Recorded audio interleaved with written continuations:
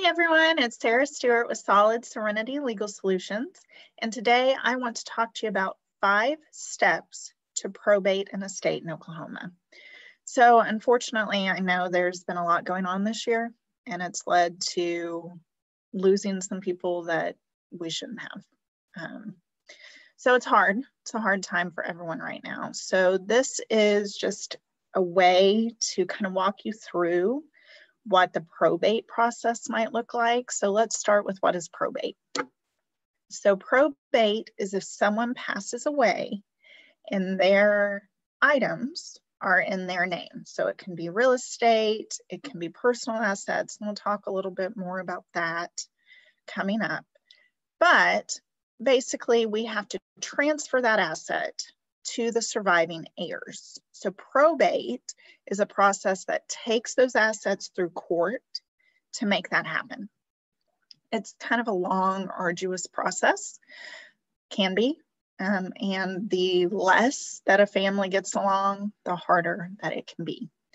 So if you have to go through it, just be prepared that it takes some time and it takes some stress. So why do I know this? Who am I? Why do you care what I have to say? So I'm Sarah Stewart. I've been an attorney, hard to believe, but 11 years now. I've spent a lot of that time doing estate planning, so wills, trusts, trying to avoid what we're going to talk about today for families, and doing probates. I would say probably 80% of my practice is made up of probates on a usual year. This year is a little different because we've had some people trying to come in and prevent that for their families. So estate planning is probably bigger for me this year. And then I also help with adult guardianship. So that's when grandma or grandpa or mom or dad aren't able to take care of things for themselves.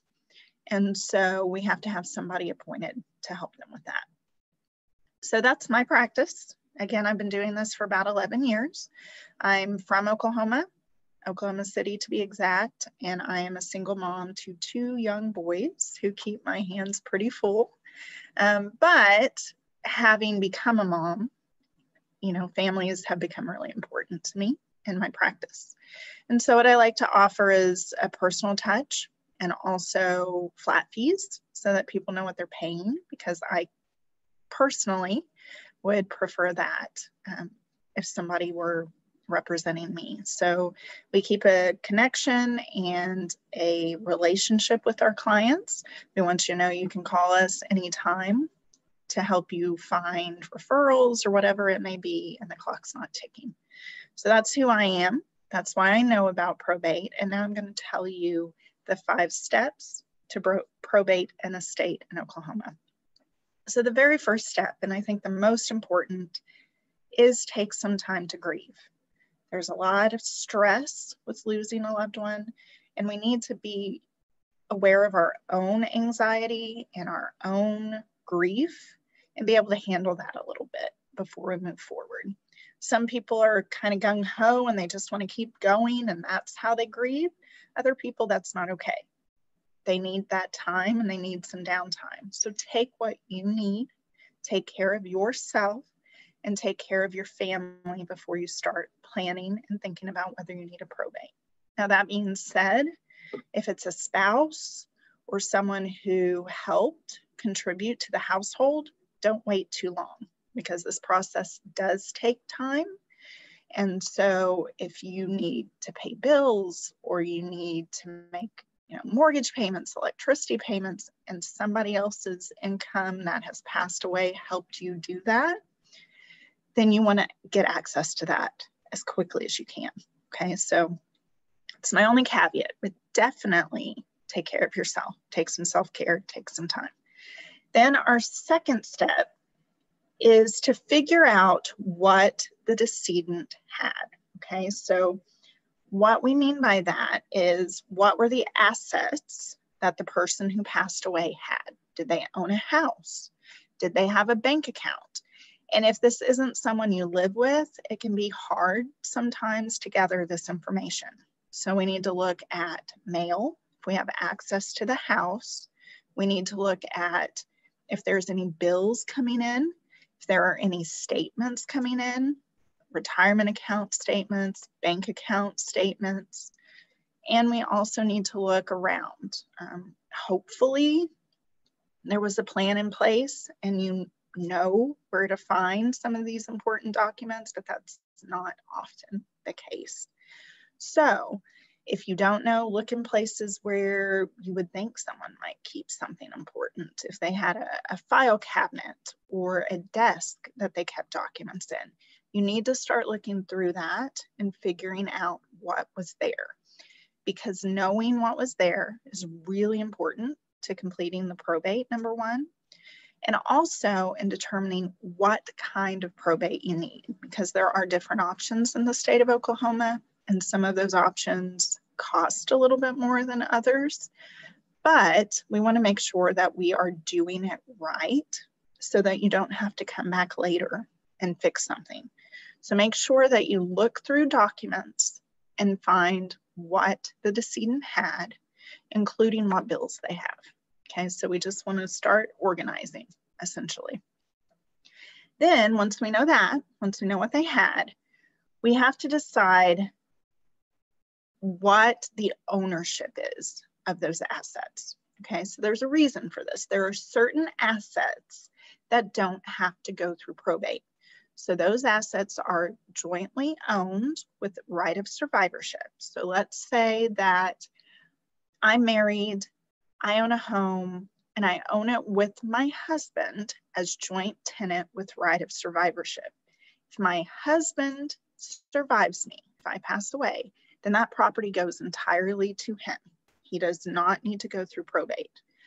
But the language is very important. You need to make sure that it says joint tenants with right of survivorship.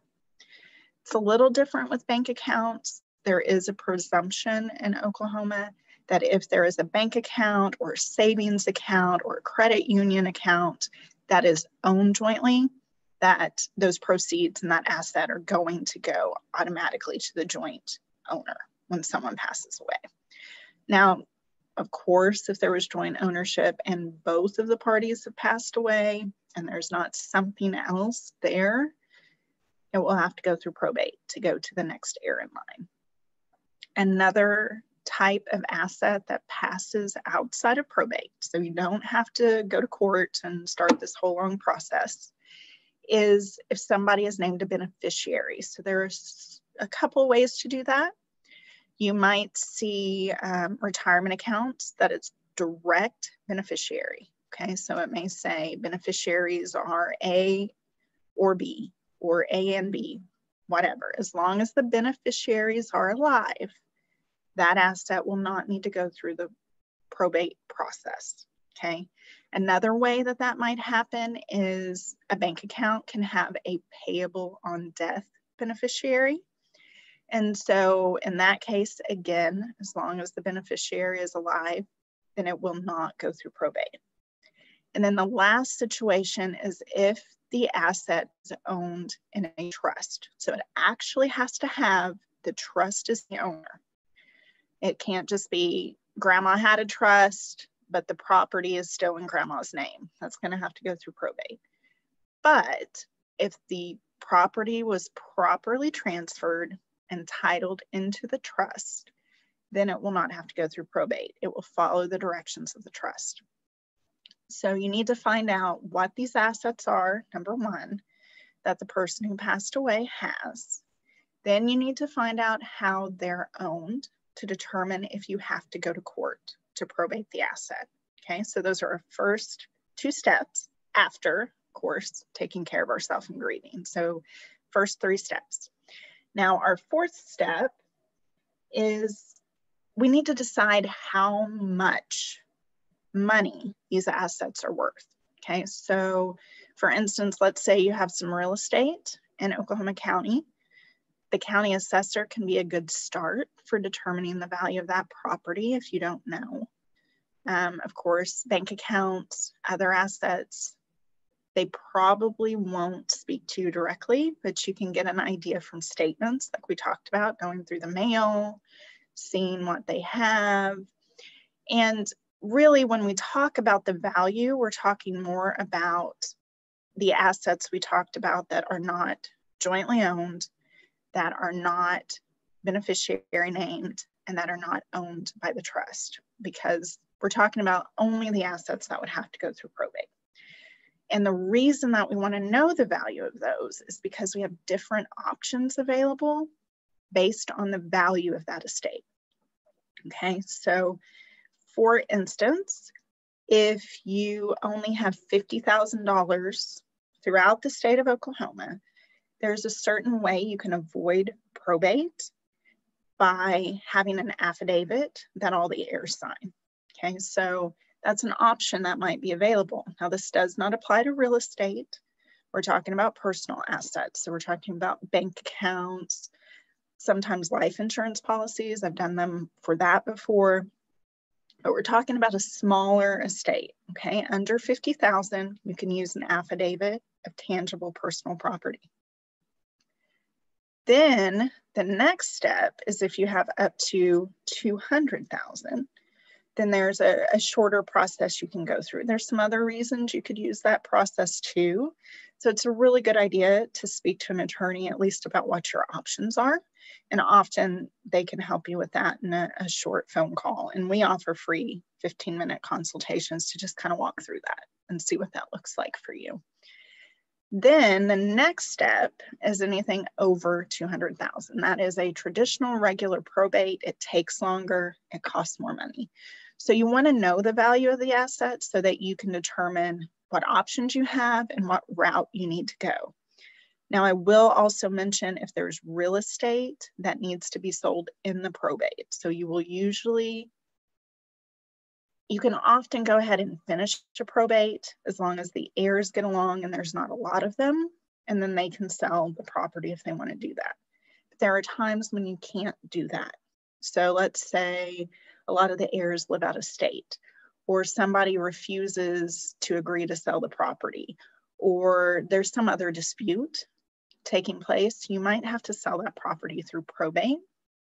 And if you do so, you'll have to use the traditional probate. So it will cost a little bit more, and that process is a long process, and it takes a lot of court hearings and notices, so it will cost more as well. But just something to be aware of as you're kind of thinking through this process and knowing what you need to do.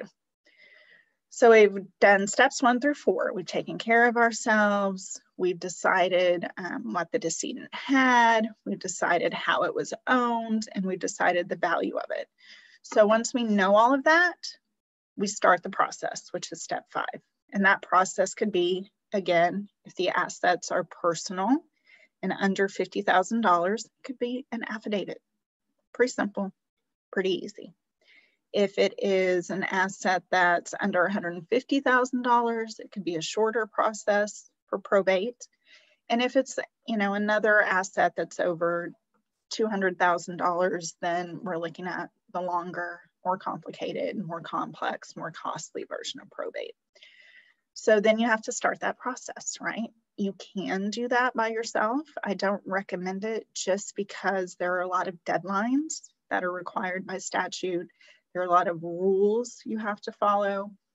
You can try it, but if not, do be aware that usually attorney fees come off the top of the estate. So if you do decide to hire an attorney, then just know that that would be deducted from the top of the estate. So let's say there's $75,000 in the estate. You get an attorney, the fees are $5,000. Then the $70,000 would then be processed to be distributed to the heirs. So just so you know, it doesn't necessarily mean you're coming out of pocket unless that money is not in the estate. And it often means you can be reimbursed as personal representative. So if you have any questions, I definitely want you to reach out to me. That's what we're here for. You can always give me a call. Again, my name is Sarah Stewart, 405-548-5763. Or you can go to our website and book online, which is so easy. And that's www.solidserenity, all one word, .com/book-probate. online. And you can just find a time to chat with me and I can answer any questions that you have for a 15-minute free phone consultation. And I hope that this was helpful for you today. And again, if you have any questions, please just feel free to let me know. And I look forward to hearing from you. Thank you. Bye. Have a wonderful day.